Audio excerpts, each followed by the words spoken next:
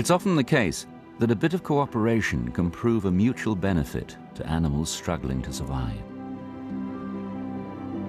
This goby lives in coral reefs and has struck up a close relationship with a shrimp.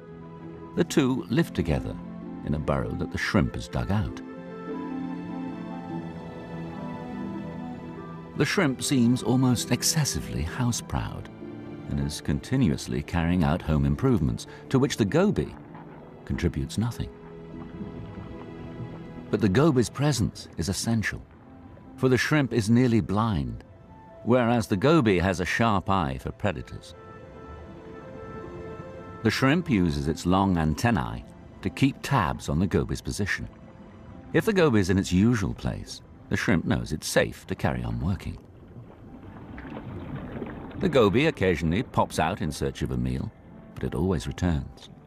The shrimp collects its own lunch from a little patch of algae that grows beside the entrance to the burrow.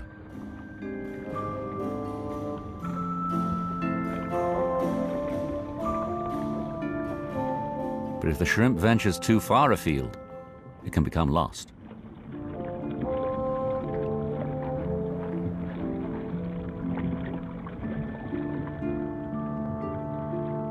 Then the goby comes to the rescue, re-establishing contact and guiding the shrimp back to base.